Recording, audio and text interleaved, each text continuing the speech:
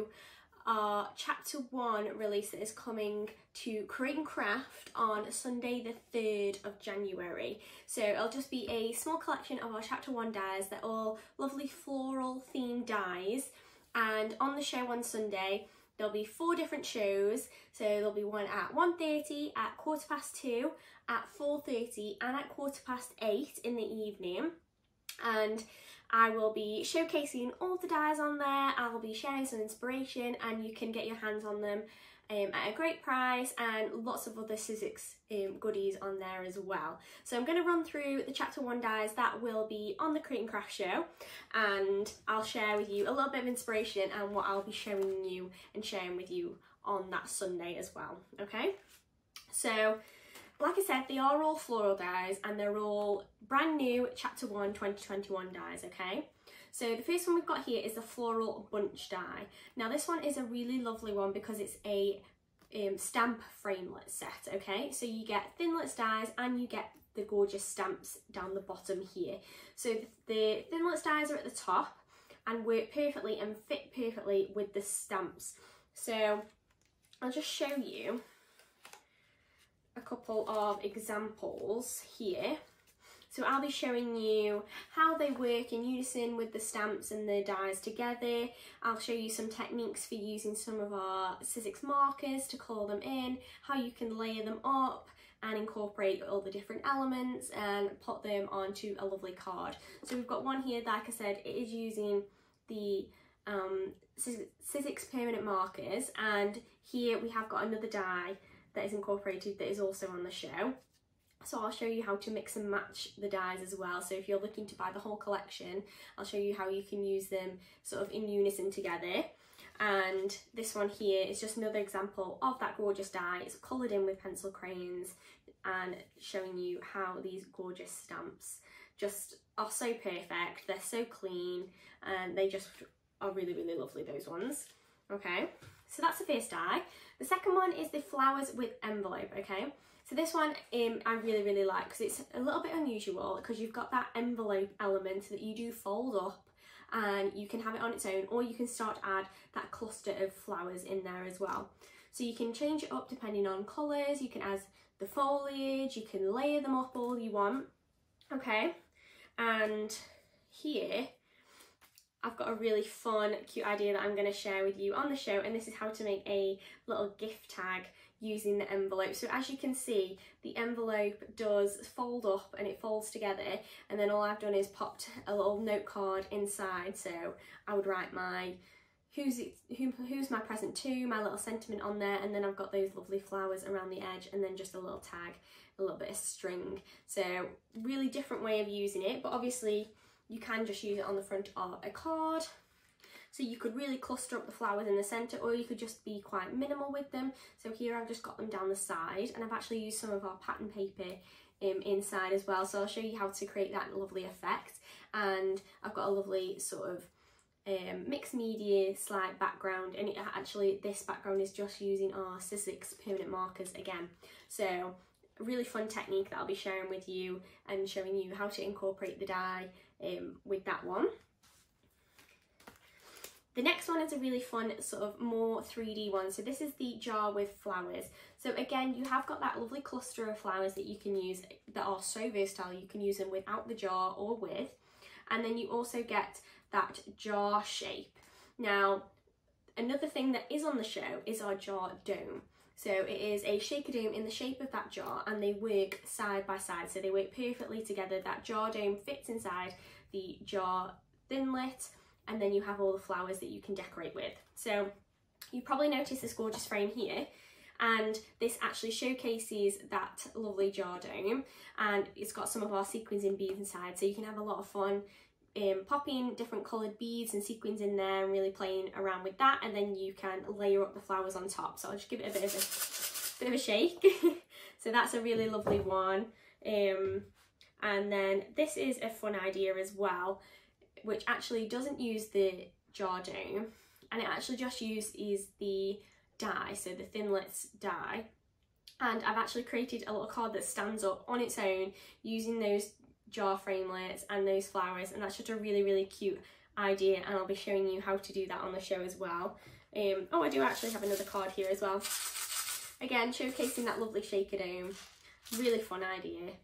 And again, they work perfectly side by side, so if you've got your hands on, your eye on that, make sure to obviously check out the show. This one is probably one of my favourites. This is the Icelandic poppy, because it is such a bold shape that this flower is so versatile, and you can use it 3D or you can use it flat. You can really sculpt the petals to make it really cupped, like I said, and you can make a full-on bouquet, which I don't have here, but on the show I will be showing you a gorgeous bouquet and how to make them using sculpting foam. I think you may have noticed some of them down here, which actually look very different to how this flower makes up.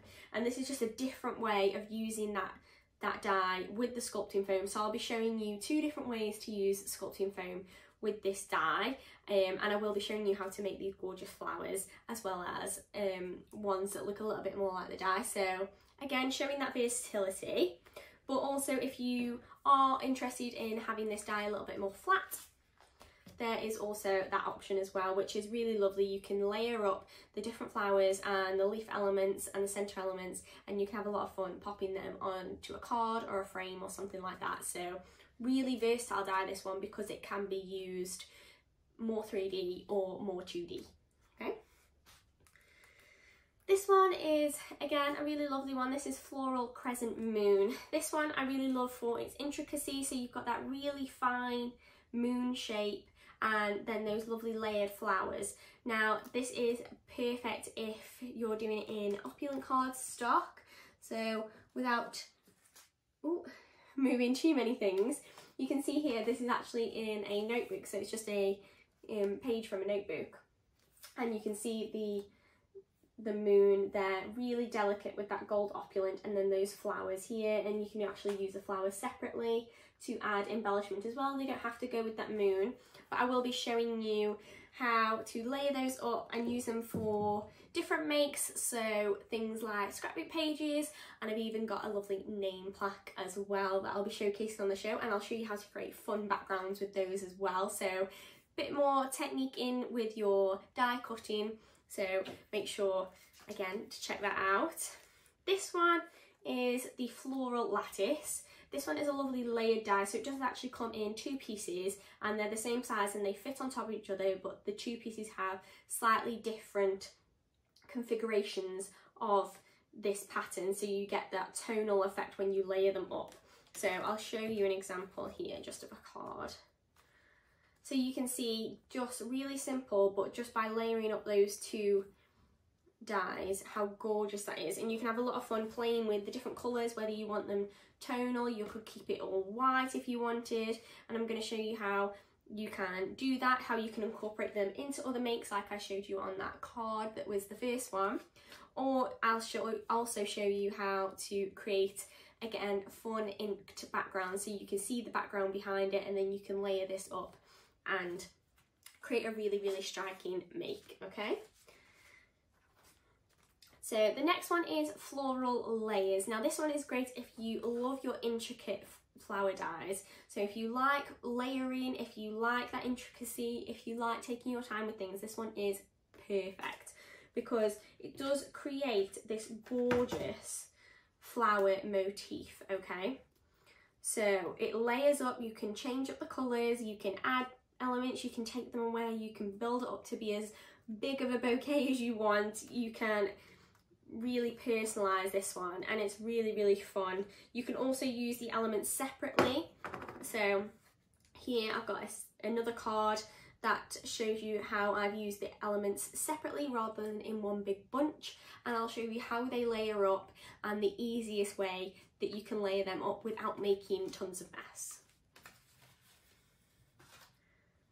And I think this is the last one, yeah. The last one is the spring set. So obviously we are coming into a new year, and Easter is creeping up on us already, probably. I'm sure you're probably going to see Easter eggs and things in the supermarkets, in the shops in February time. So this one is a great one to have in your collection. You do get lots of different elements in there. So you get the gorgeous little bunny, the watering can, the chicken, the birdhouse, the flowers, the sentiment, you get it all, okay? And I'm going to show you how to make up a couple of different makes with these. So we've got one here, which you may have already noticed, that is a lovely little cake topper. And this is a really fun idea, and we've actually even got some of the sequins and beads in there. So I'll show you how to layer those up and create something like that. And also, I'll show you how to use sculpting foam on something that isn't necessarily super 3D and a bouquet. So these flowers are actually made using our sculpting foam, and they've even got sequins and glitter centres. So I'll be sharing with you that little technique that maybe you haven't thought about using something like sculpting foam on a card, okay? So I believe that's everything. Obviously the main focus of all of those shows on Sunday the 3rd will be those new collection of floral dies that are in the chapter 1, but there'll be loads of other goodies. Like I said, there'll be cardstock, opulent cardstock, tools, accessories, you name it, we've got it. And it'll be, like I said, on Sunday the 3rd from 1:30, 2:15, 4:30 and 8:15 in the evening, okay? And if you're watching, it is Sky channel 683. If you're watching on Freeview, it's channel 95. And if you're watching on Virgin, it's channel 748, okay guys? You can also tune in on the Create and Craft website. They have a live stream on there as well. So if you're not near a TV, you can also tune in on there. So hopefully you come over there and see me and you get your hands on some of these amazing chapter 1 goodies. But until then, stay safe, keep crafting, and I'll see you in the next one. Thanks!